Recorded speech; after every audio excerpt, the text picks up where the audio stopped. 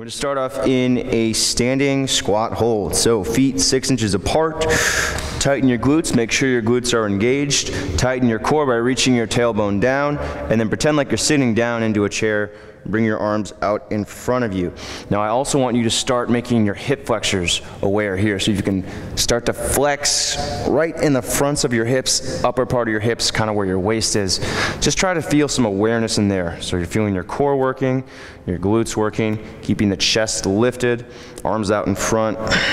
And if you want, you can kind of pulse a little bit here, kind of just moving your butt slowly up and down, just to help get your legs warm. In order to work into flexibility, you're gonna have to make your legs nice and warm in order to do that. Otherwise, it'd be kind of like stretching a rubber band that was just put in the freezer. It would snap, it would suck. All right, and then from here, take a forward fold. Relax your head and neck. Use your core strength to fold down. All right, step your left foot to the back, moving into a runner's lunge. Knee over the ankle and the front foot, pressing down through your right heel, tightening your left thigh, keeping your core aware. And for now, just really warming up your legs, so really tighten the back thigh, push down hard through your right foot, keep your chest pulling forward. 2 more breaths here. And we want to focus on the hips here. Whenever you're in a lunge, in a squat, try not to put the majority of the weight in your knees. Your hips are a lot stronger. They're meant to take more stress. Your knees are not. They are not mobile joints. All right, and then step back up, take a forward fold. Look behind you, relax your head and neck. All right, half lift, pull your body forward, flatten out your back, and then fold back down. Looking behind you. Step your right leg to the back, press down through your left foot, tighten your right thigh, keep your chest lifted, tightening your core as you pull your chest forward.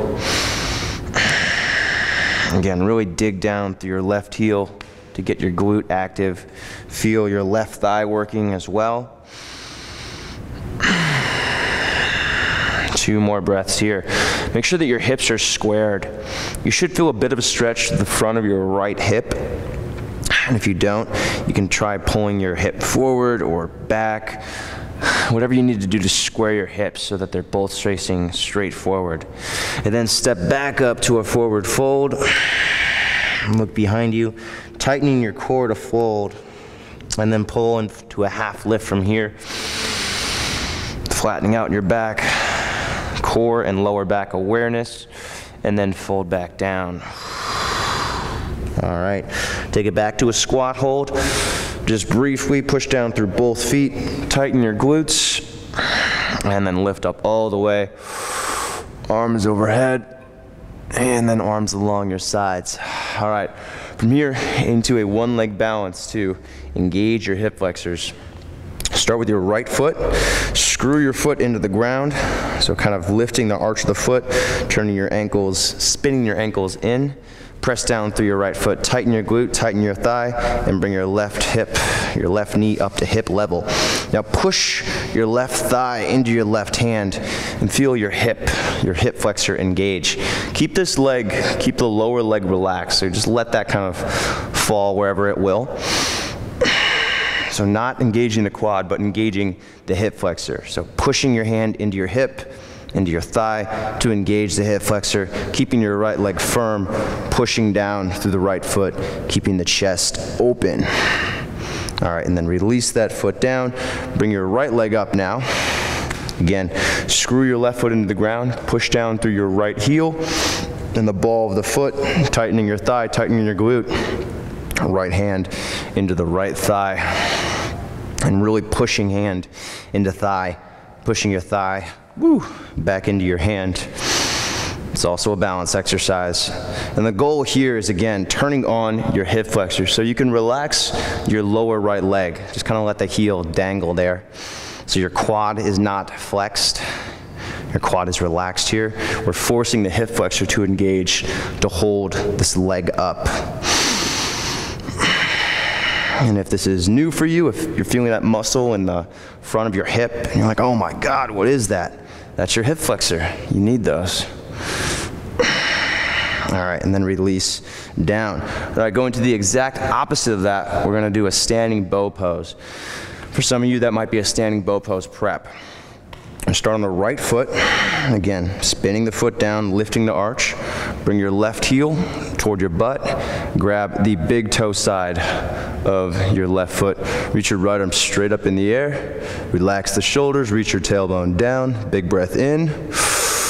Exhale and kick into your hand. Reach forward and up with your right hand. Now keep your hips facing straight forward. The goal here is engaging your hip flexor and engaging your quads. So using the strength of your left leg to push into your left hand, keeping your right arm up, keeping the tailbone reaching down. So even though we are arching the back, keeping your core engaged by keeping that awareness in your lower back and in your lower core. All right, and then release. Bring that foot down, switch sides. Bring your right heel in toward your butt. Grab the big toe side. Bicep faces out. So you're not internally rotating shoulder, but keeping that open. Left arm up, big inhale. Exhale, kick into your right hand. Square your hips toward the front.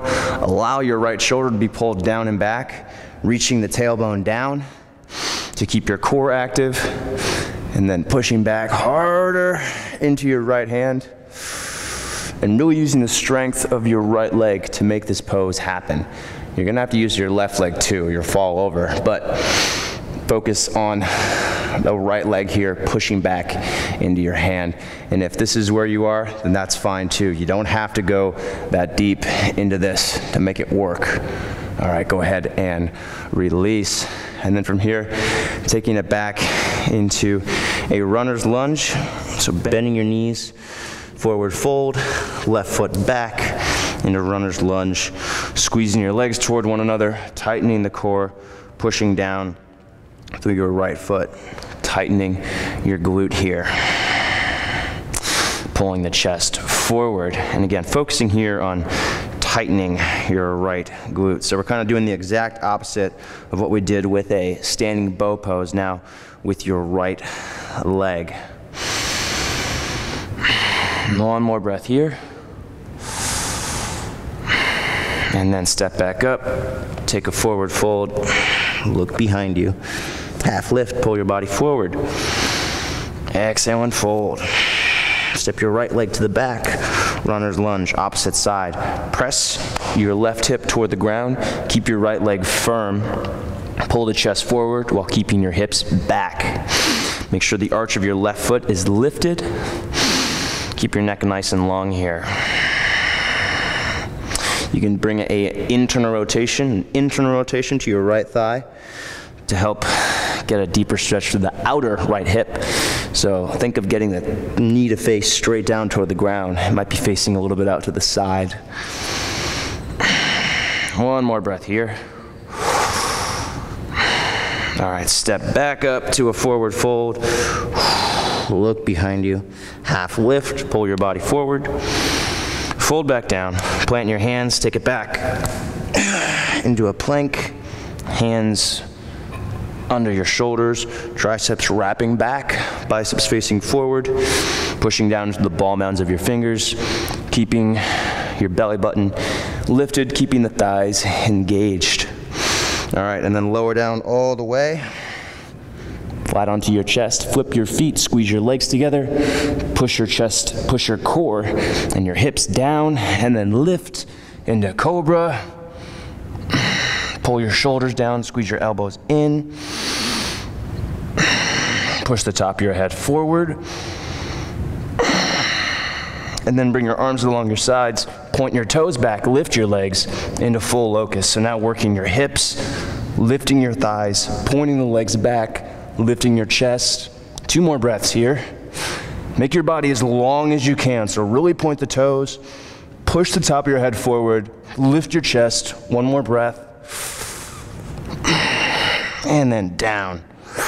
All right, from here, taking it back to a down dog, fingers spread wide, shoulders plugged in to your back, arms pulling down away from, or shoulders pulling down away from the ears, and feet about 6 inches apart. Bend your knees, bring your knees toward the ground, make a flat back here, so find that core awareness, and then shift your butt up and back with that core awareness for a down dog. So lengthening your back now. Even if we're focusing on the hips, we need the whole body involved to make this work. So down dog is a really good way to get your spine aligned, to tighten your core, to make sure your hamstrings are loose.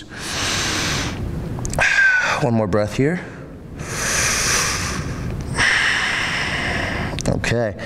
Thanks for joining me for this workout today. Make sure you subscribe. We put out lots of videos like this on a very regular basis. And to get full access to all of my workouts, my programs, tutorials, and more, head to manfulyoga.com, sign up for a 7-day trial. It's just $1. Thanks again for joining me, and I'll see you on the next video.